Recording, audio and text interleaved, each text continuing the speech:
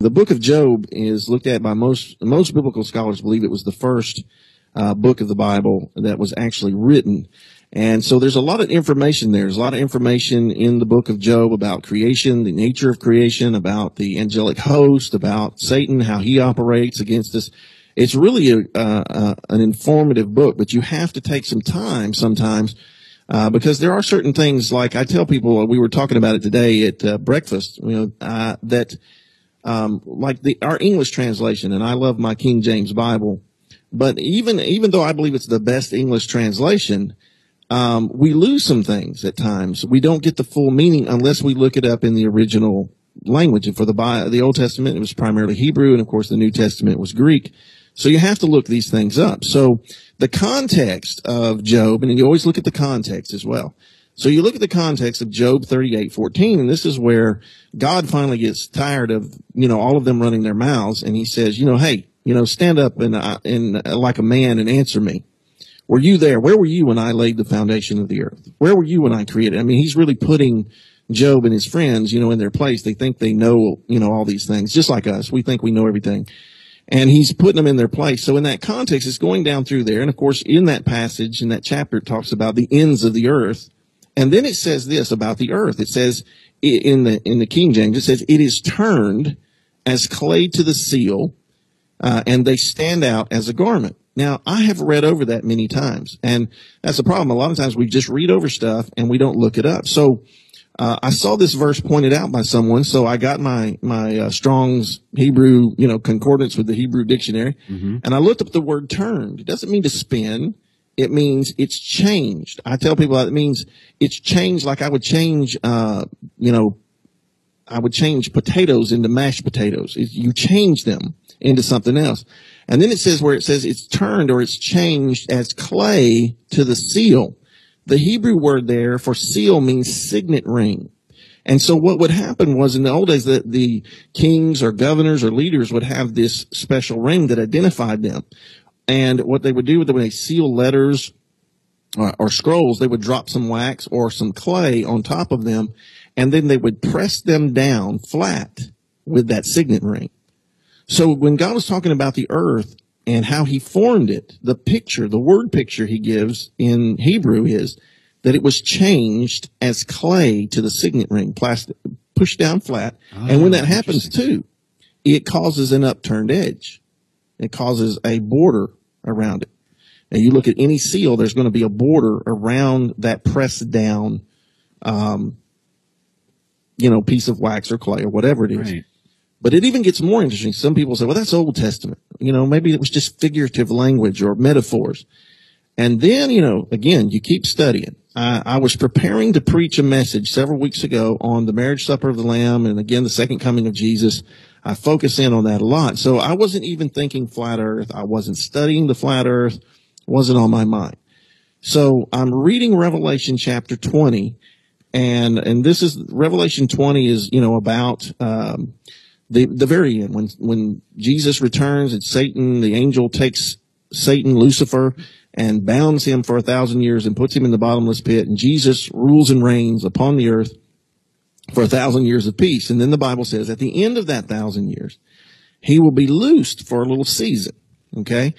And he will go forth. It says in the King James that he will go forth into, the four corners of the earth. Matter of fact, I'm going to read it right here. It's Revelation 20:7-9. It says, and when the 1,000 years are expired, Satan shall be loosed out of his prison and shall go out to deceive the nations which are in the four quarters, or it should be translated four corners of the earth, Gog and Magog, to gather them together to battle, the number of whom is as the sand of the sea.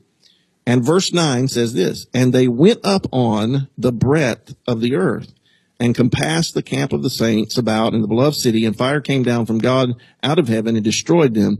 And the devil that deceived them was cast into the lake of fire and brimstone where the beast and the false prophet are, and they shall be tormented day and night forever and ever. So I'm reading this passage, right? Because I'm going to talk about the marriage supper, and that's all in Revelation 19, and I'm just reading the chapters before and after. And I read this, and the Holy Spirit got my attention because it was like they went up on the breadth of the earth. And the question came in my head, why doesn't it say they went up on the earth? So I looked up the word breadth, and this was One amazing revelation, because this is confirmation of Job 38:14.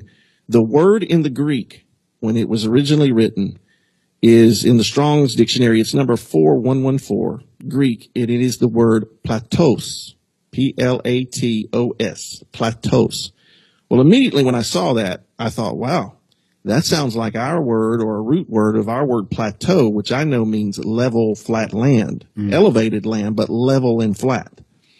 So when I looked this up, plateaus in the Strong's Greek dictionary is defined that as width and breadth. But then it says that it's from the root word 4116, platus. And here is the exact, I'm reading it. I'm looking at the Strong's dictionary right here. It says platus, spread out flat. I was blown away when I saw this, because see, a number of years ago, you know, I'm very familiar with Bible prophecy. So I was studying the four horsemen of the apocalypse: the white horse, the red horse, the black horse, and then of course the King James and most English translations translate the fourth horse as the pale horse with the rider of death. Well, what I discovered a number of years ago, and I heard another minister bring it out to my attention. He said the Greek word for pale is chloros. He said, now, the word chloros in the Greek definition, it could be translated, it's really green or pale green. But the translators, when they decided to translate it pale, thought, we've never seen a green horse, so we're going to translate it pale. And so it's not technically incorrect. It's just, you know, everywhere else in the Bible, the word chloros is for green grass or green trees. So the word should have been green horse. Well, it says that green horse has authority or power over 1/4 of the earth, and that it will kill with the sword. Well, once you know it's a green horse, then you know the sacred color of Islam is green, and that there's 1.8 billion Muslims and 7 billion people, and you do the math right now, they have authority over 1/4 of the earth, and Sharia laws to kill by the sword. Once you realize that, you really get the full meaning of the passage.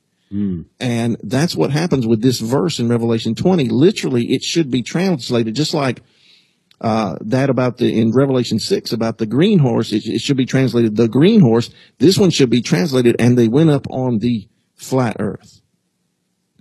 And then when you start going into the passages, like for instance Psalm 19 talks about the sun going to the ends of the earth, and the sun moving in a circuit or a revolution above us.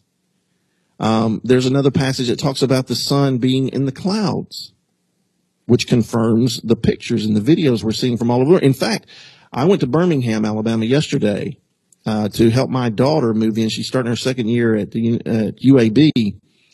And we were driving back home, my wife, my dad, my youngest daughter.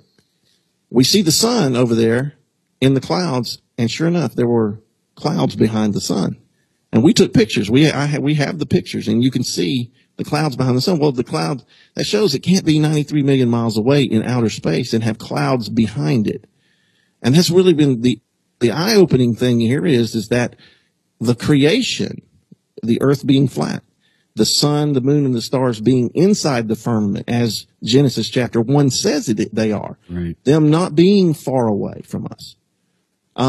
Once you realize and you start seeing it with your eyes, then you go, wow, the Bible really is true. God really, the God of the Bible really is our Heavenly Father. He really is our Creator. Jesus really is the Savior of the world. Truth, real truth, and I'll say this, real truth always points you back to the God of truth. And as Jesus said in John 14:6, he said, I am the way, the truth, and the life. And that creation, you know, Psalm 19, he said that the creation, the heavens and the firmament, he said, show and declare his glory. So people who I have Christians say, this doesn't matter. No. The most foundational thing to the Bible is that God is the creator of heaven and earth and mankind. And therefore he has the moral right to demand that we live a certain way.